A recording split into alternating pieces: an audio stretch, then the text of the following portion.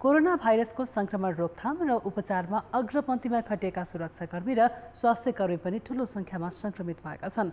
अहिलेसम्म 150 भन्दा बढी सुरक्षाकर्मी र स्वास्थ्यकर्मीमा संक्रमण भइसकेको छ। स्वास्थ्यकर्मीमा संक्रमण देखिएपछि उनीहरू कार्यरत अस्पताल नै सिल गरिएको छ। यसले एकातिर रोकथाममा चुनौती थपिएको छ भने अर्कातिर स्वास्थ्य सावधानीको पक्ष कमजोर देखिएको छ। कर्णाली स्वास्थ्य विज्ञान प्रतिष्ठानका 4 जना स्वास्थ्यकर्मीमा असार 8 गते कोरोना भाइरस देखियो। त्यहाँका थप 2 स्वास्थ्यकर्मीमा 10 गते संक्रमण पुष्टि भयो। स्वास्थ्यकर्मीमै एकपछि अर्को गरी संक्रमण देखिएपछि प्रतिष्ठानमा आकस्मिक बाहेक सबै सेवा बन्द गरिएको छ। स्वास्थ्यकर्मीमा संक्रमण देखिएको यो पहिलो पटक होइन। कर्णाली प्रदेशकै सुर्खेतमा 13, दैलेखमा 4 तथा रुकुम पश्चिम र सल्यानमा एक जनामा संक्रमण पुष्टि भइसकेको छ। यो जुन ट्रेन हेर्दाखेरि कि इमर्जेन्सी अथवा ओपीडीको बिरामीहरूबाट सरेको हामीले आशंका गरेको हुँदा केही दिनको लागि यो कम्प्लिटली कन्ट्याक्ट ट्रेसिङ नहुँदासम्म चाहिँ ओपीडी बन्द गरेका छौँ। राप्ती स्वास्थ्य विज्ञान प्रतिष्ठानले असार 5 गते निर्देशक सहित 4 जनामा भाइरस देखिएपछि अस्पतालमा 2 दिनसम्म नयाँ बिरामीको प्रवेशमा रोक लगायो। त्यसअघि धनकुटा अस्पतालमा स्वास्थ्यकर्मीहरू संक्रमित भएपछि सेवा बन्द गर्नु परेको थियो। स्वास्थ्यकर्मी जस्तै अग्रपन्थीमा खटिएका सुरक्षाकर्मीमा पनि संक्रमण दर बढ्दो छ। कर्णाली प्रदेशमा मात्र 64 जना सुरक्षाकर्मीमा भाइरस देखिसकेको छ।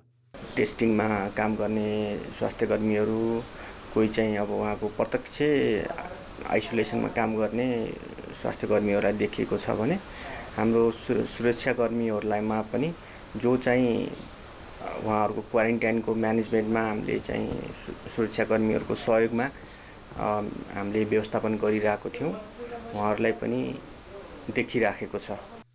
संक्रमणको आशंका गरिएकाहरूको पहिचान गर्ने, ज्वरो नाप्नेदेखि नमुना सङ्कलन, परीक्षण र उपचार स्वास्थ्यकर्मीको जिम्मामा छ। यस्तै संक्रमणको आशंका गरिएका र संक्रमितको व्यवस्थापनदेखि नमुना सङ्कलनमा सुरक्षाकर्मी पनि परिचालित छन्। संक्रमितको मृत्यु भए सब व्यवस्थापनको जिम्मा सुरक्षाकर्मीलाई दिइएको छ। महामारी विरुद्धको लडाईँमा अग्रपन्थीमा खटिएका स्वास्थ्यकर्मी र सुरक्षाकर्मी नै एकपछि अर्को गरी संक्रमित हुनुले उनीहरूको सुरक्षामा अपनाएको सावधानीमाथि नै प्रश्न उठेको छ।